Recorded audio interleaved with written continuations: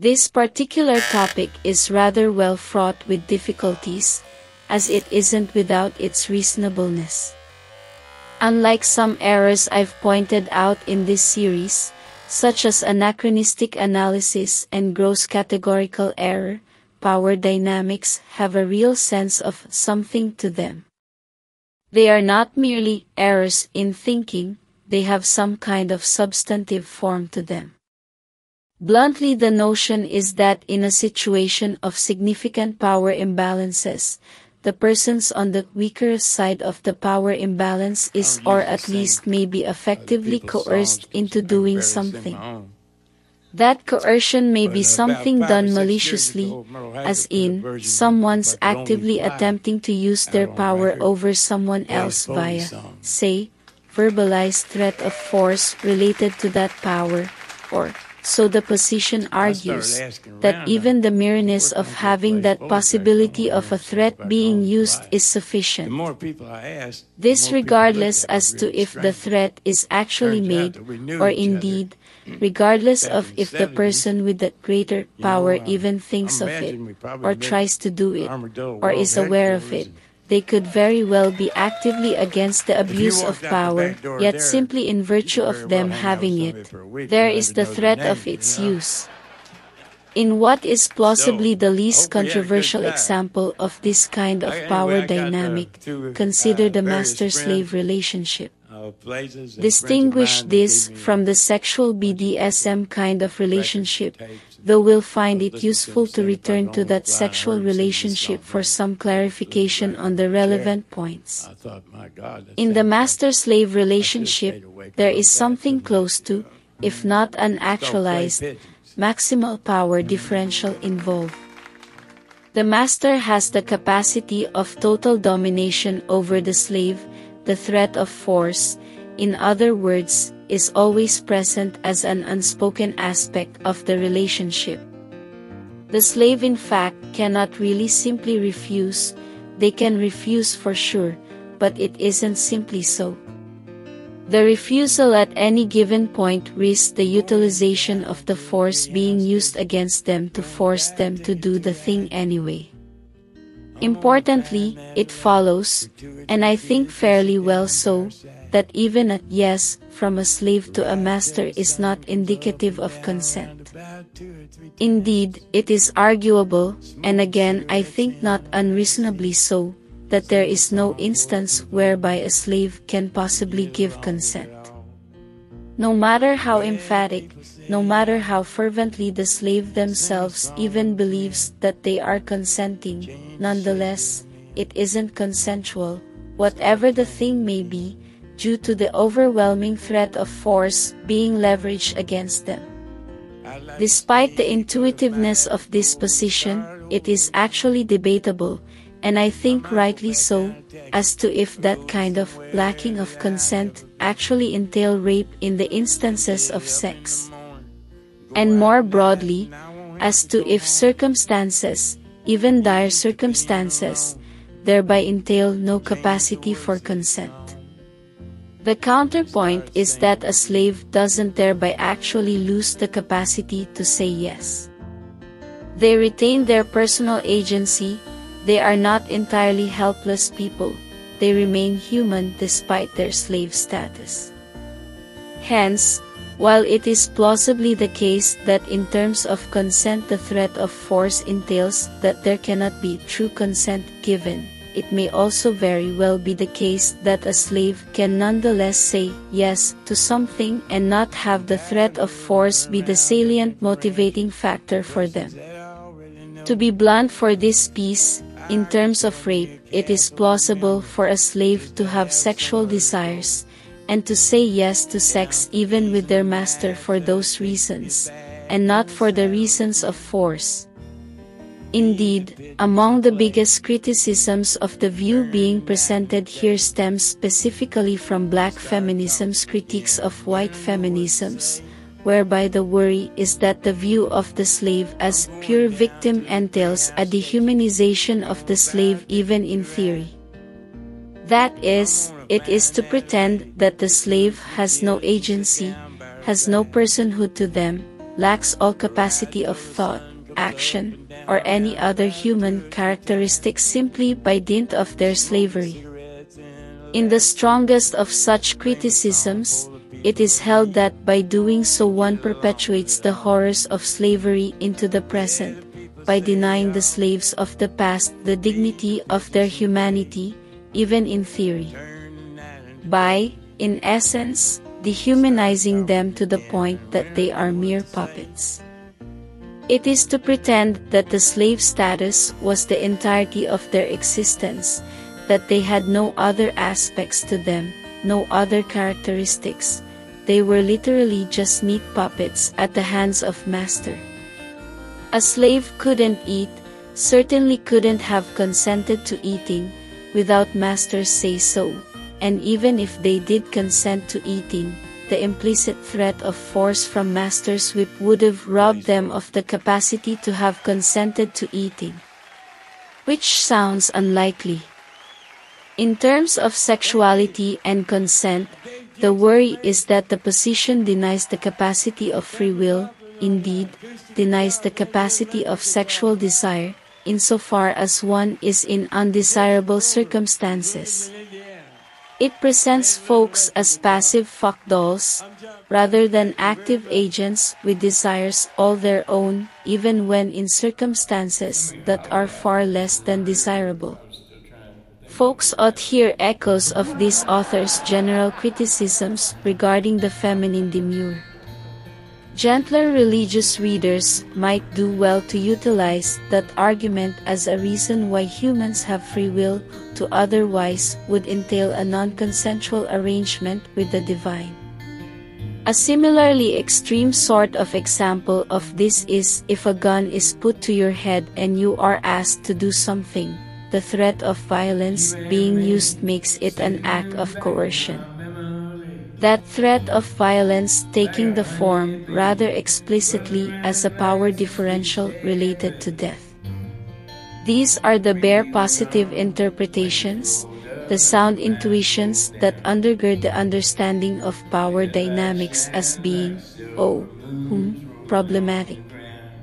In particular, this view is applied to sexual dynamic relations to hold that in instances of there being a power imbalance, there can be no consent.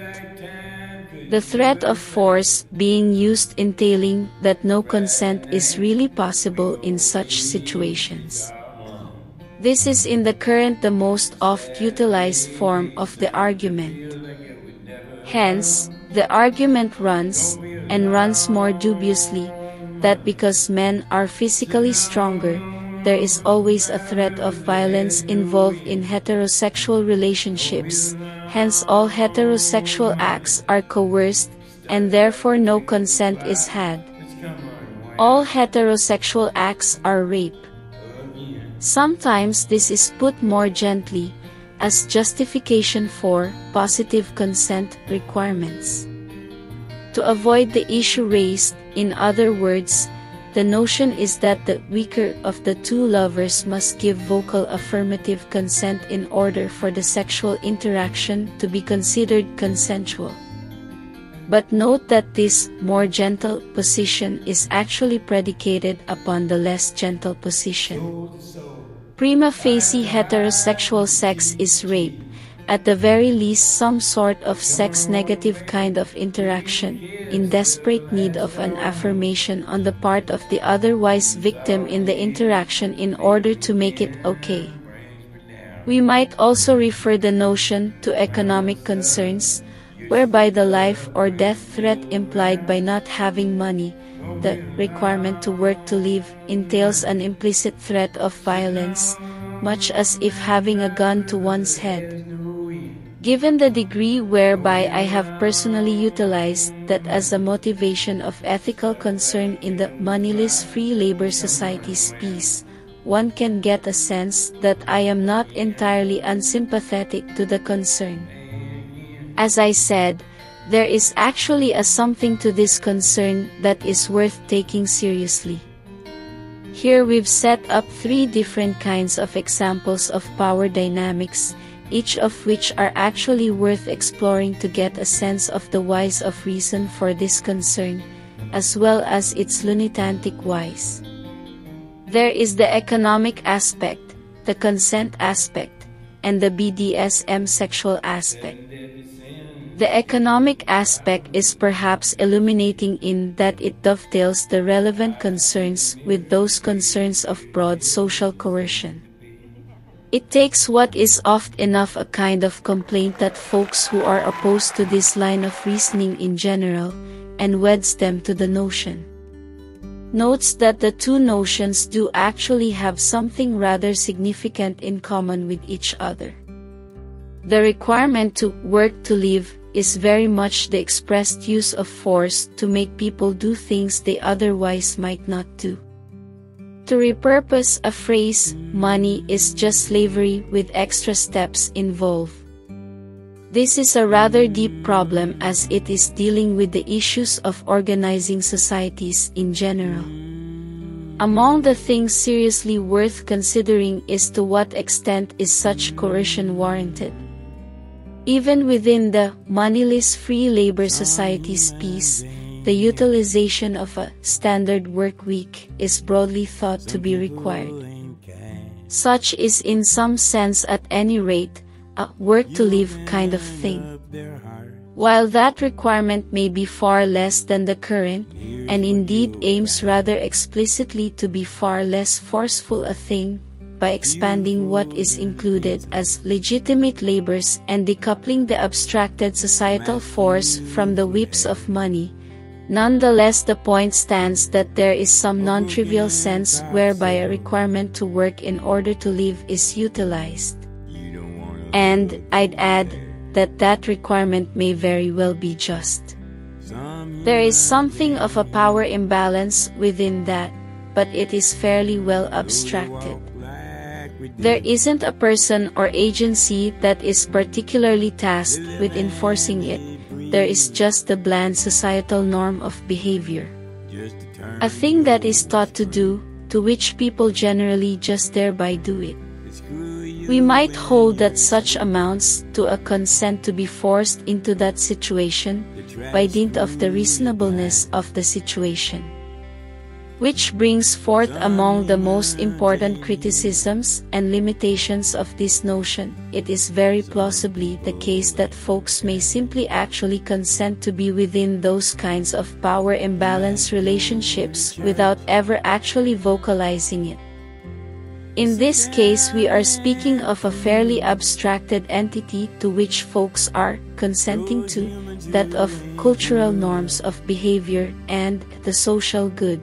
But the point really is that there is something good there whereby the power imbalance actually provides for. Consenting to exist at all within a society, in some non-trivial sense, also entails consenting to at least nominally live by the social norms of that society.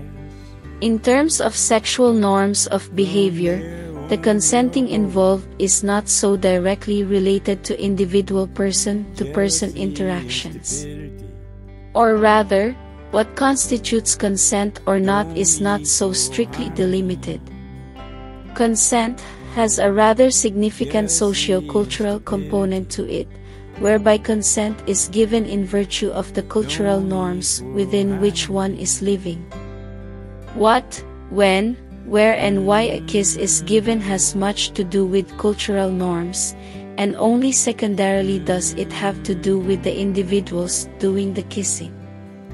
The cultural norms entail the initial state of consent, the arena within which the individuals then give, refuse, revoke or reinvigorate consent in the individual instances.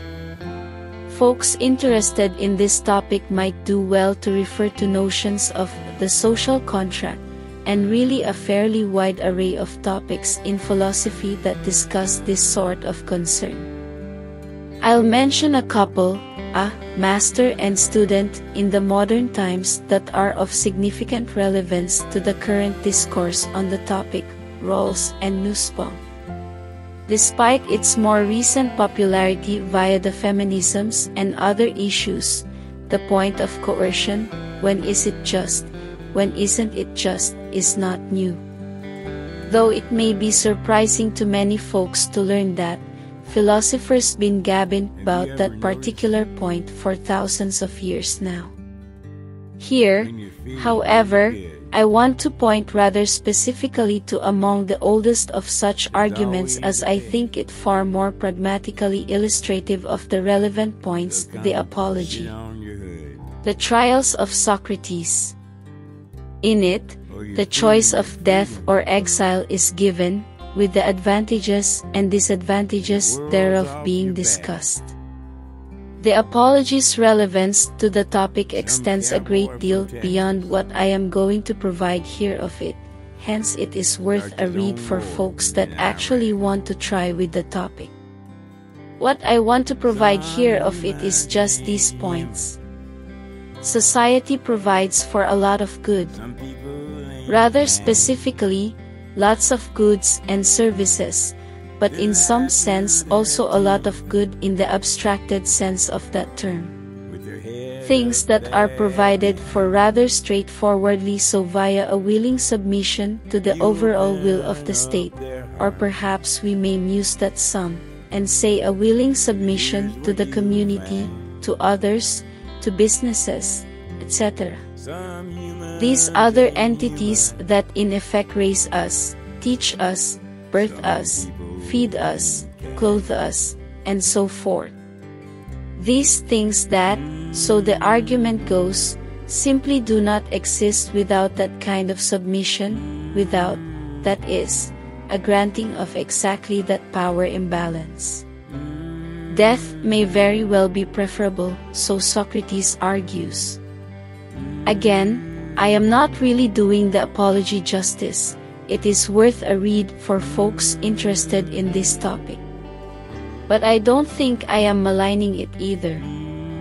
The upshot for this piece being that that power imbalance may be a good, not something to be lamented.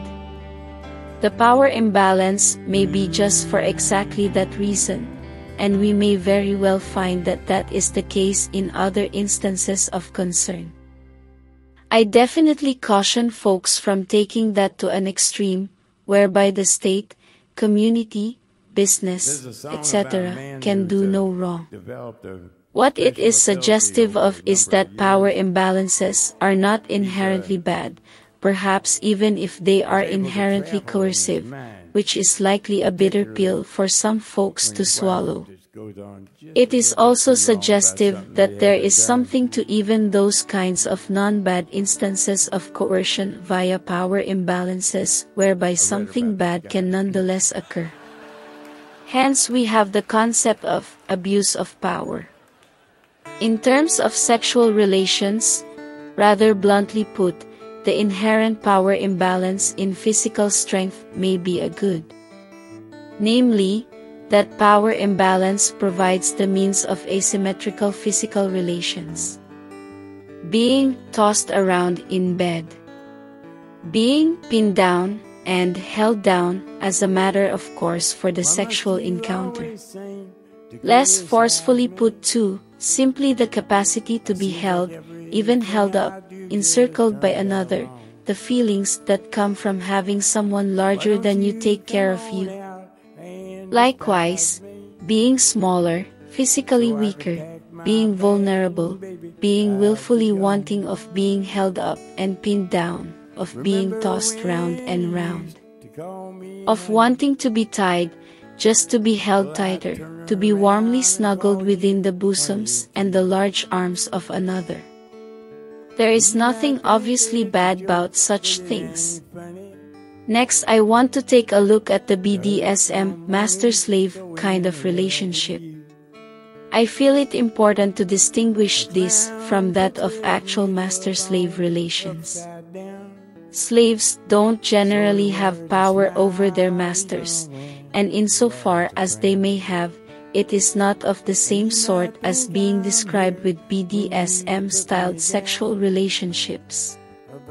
I'd caution folks to tread carefully in any analogous considerations given to actual master-slave relationships.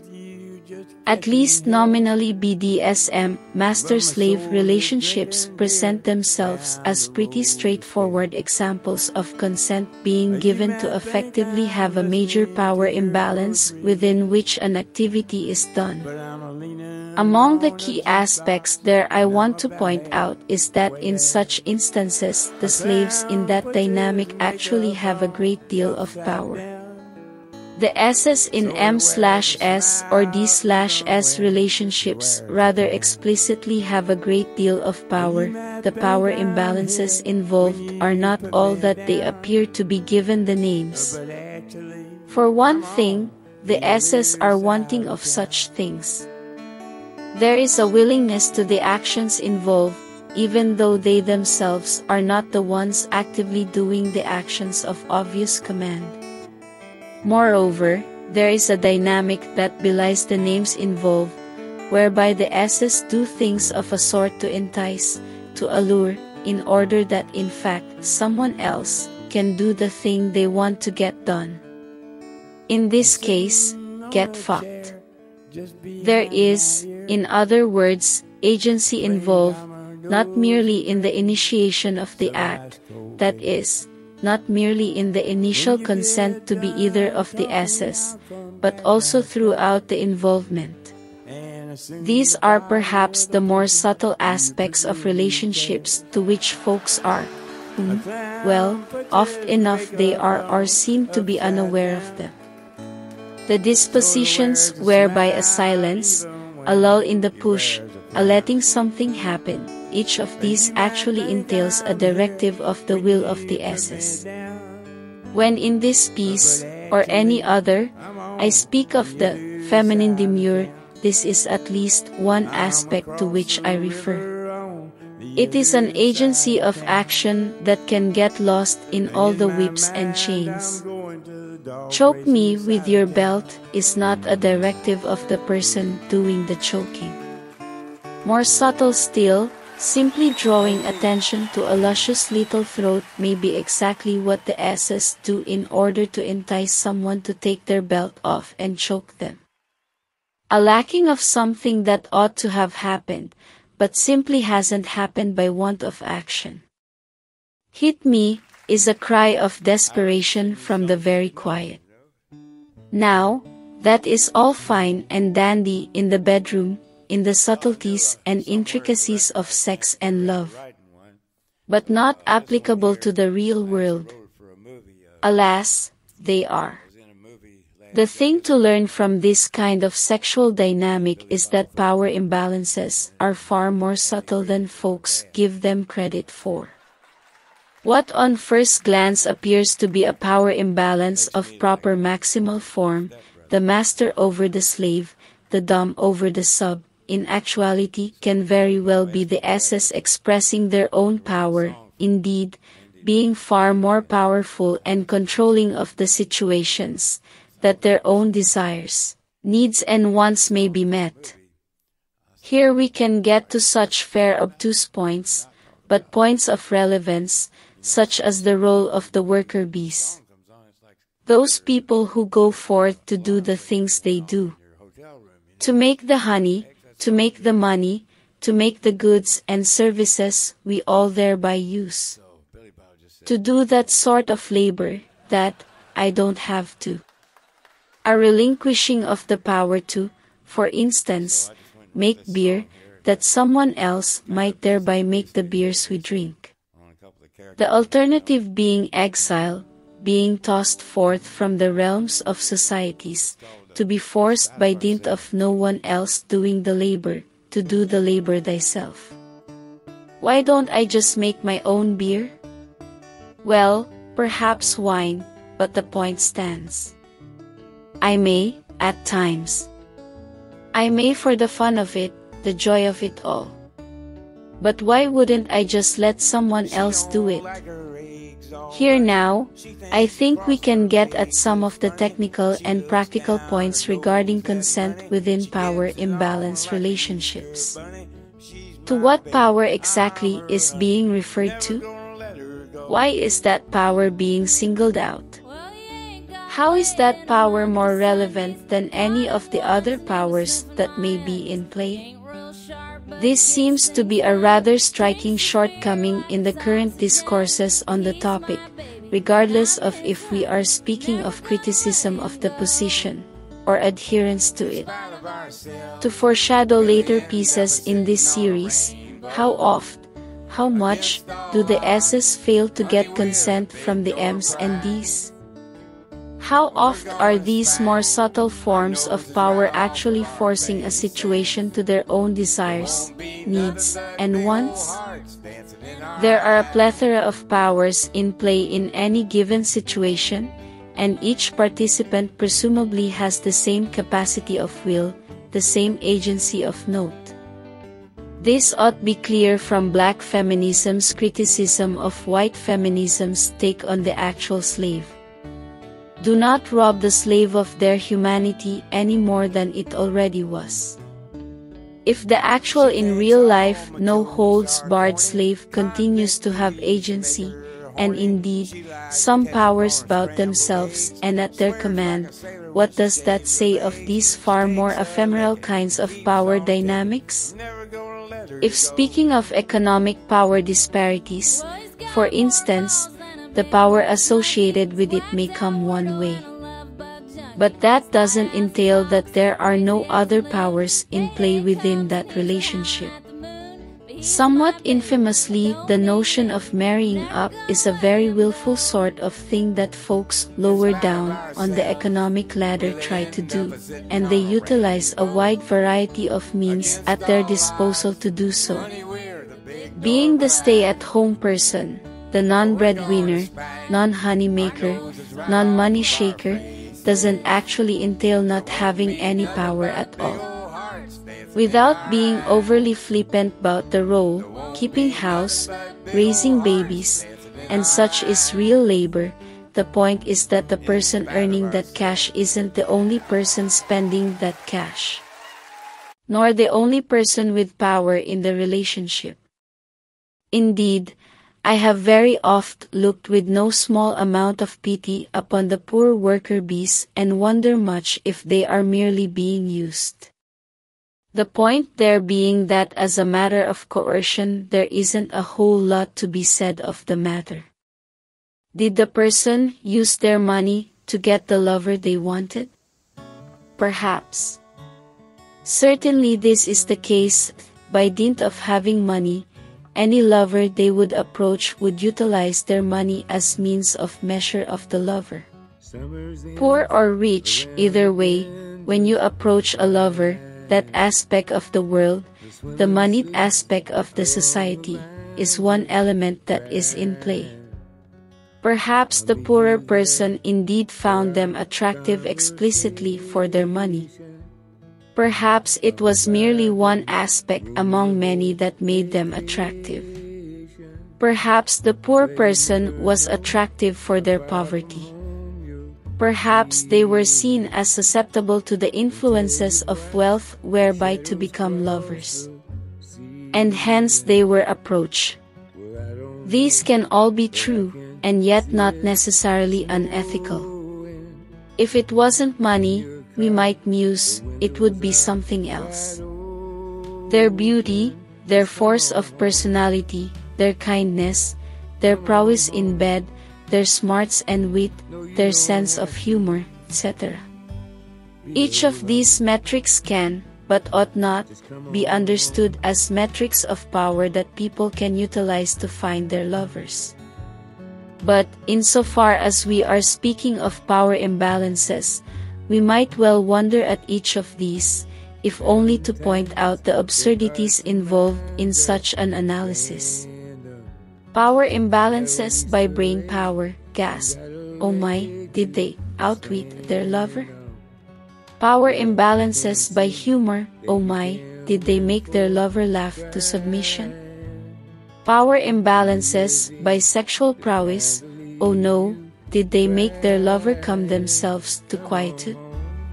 Power imbalances by kindness, sheer terror, were they killed by kindness?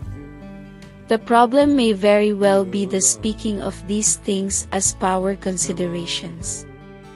Again, there are instances, demonstrable instances, whereby power imbalances are in and of themselves coercive. I don't think this can really be denied. Moreover, these power imbalances have had and continue to have real-world manifestations. Actual slavery was and is a thing after all. Socio-cultural constructs are a thing. Work to live is a thing. Grooming in the sense of predating on an underage person in order to get with them when they come of age is a thing. The questions are, however, to what degree does this translate to other aspects of relationships in an unjust manner? That is, what power imbalances are, on balance, unjust? Which ones are just? To what degree does a power imbalance entail a lack of consent? And how can we differentiate coercive practices from wooing? Consider, what might we do more harm than good trying to correct for? As noted elsewhere in this series, on this topic even, if we were to take the economic power imbalances as inherently coercive to sexual relationships, and hence as ethically or legally prohibitive, we end up in a literal caste system. Folks cannot marry beyond their caste. To fuck beneath their caste is to fuck beneath them. And to be in the lower castes is to never fuck above them. Why would I lower myself to love and be sexual with someone from the lower castes? I would thereby dirty my cock and misplant my seed. And perhaps we may muse the lower castes are worthwhile for a fuck, but not of love. Do you have the smarts and wits? Alas, that one over there is of a different intellectual caliber. It would be inherently wrong that you were to fuck them, let alone show them the grace of love. They wouldn't have capacity to choose. They are, after all, too dumb, too far-flungly under your sway to say nay. Are you a hottie? Do clothes magically fall from your body? Alas, that one over there isn't in your league. They far and away too ugly. They likely think they just lucky to be with you. You using your looks to control them. They too ugly to be able to think straightly for themselves. Do you make them come a lot? Are you circums a lot? Well, you can't be using your good fucking to control someone. They only there for that good dick, that good lick, that sweet bum, or those tasty lips. Clearly there is a power imbalance here, and clearly they using it to sublimate the other's will to their own. Here's the things, all these things can be true, but really only in the most cynical of senses.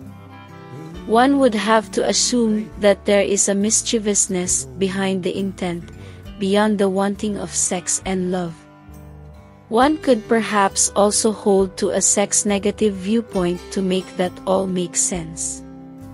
If there is something inherently wrong with sex, then the actions involved in sexuality, the courting, the flirtatiousness, the tryings, the working hard for one's lovers, these all take on a nefarious character to them. Am I being used for sex? I can answer yes to that, and the response can be thank you or boo, depending on the view regarding sexuality in general. A positivist view of sexuality looks upon that and says, oh good, yes please, me too. After all, the using for sexuality is at least partly the point of sex as sex. One does not necessarily fuck for reasons that have nothing whatsoever to do with fucking, and that isn't necessarily in need of justification to become good. Course, if one views sexuality as a bad, as a negative in need of justification, fucking to fuck, being used for one's sex, being sexually used, becomes in desperate need of justification. Lacking some other aspect to make the sex good, it is a bad, not even a neutral. The begging of sex becomes a begging for justification, rather than a begging for it to happen at all, or a begging for the good of it all. The alluring, the flirtatiousness, the hard work to make oneself attractive for a lover, the putting forth of a good foot, the working upon one's intellect, stature, social standing, worth and value, these all become bads.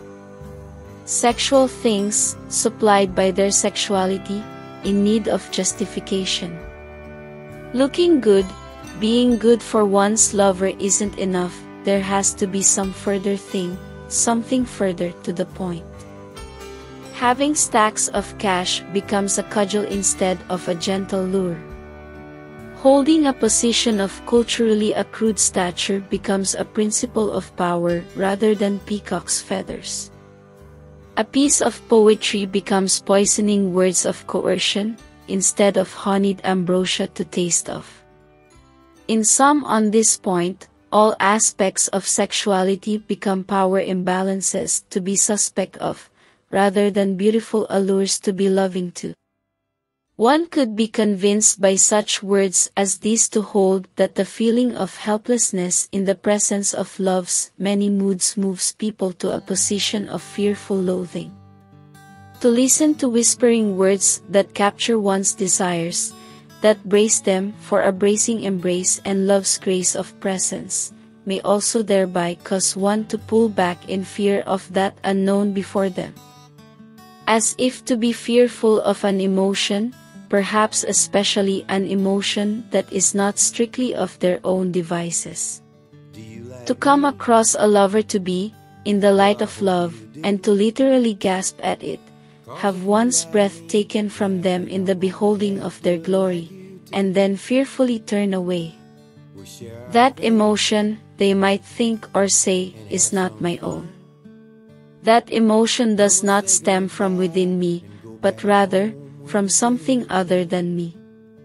That emotion is foreign to me. That emotion takes upon me something I do not fully recognize. That emotion is something that allures me, and perhaps, just perhaps, I am too scared to follow through with it. To behold some beautiful being, whose beauty, whose ambrosia of words make sweet drippings for thirsty lips, and simply say okay, and yes please, and even, thank you sir, may I have another. Those kinds of emotions strike deeply at the heart of the cynic, the sex negativist, the anti-lover, the self-lover, who wants control, who needs control in order to feel something, perhaps to feel anything at all. But, they are in fact, self-lovers. Such emotions of loves may indeed be foreign to them. They may be the very things they need, want, and desire, alas, they too blind to see it. Perhaps they so deprive of it that they fail to even recognize it when it arrives on their doorstep.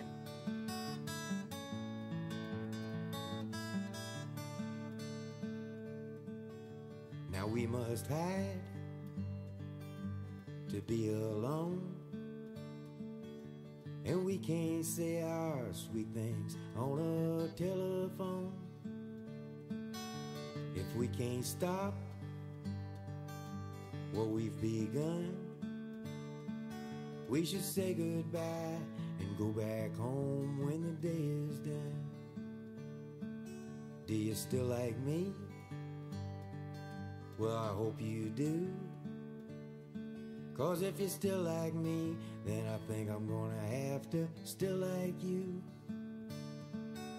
We shared our things and had some fun. Now we'll say goodbye and go back home when the day is done. Yeah, we'll say goodbye and go back home while we still have one. Let's say goodbye and go back home now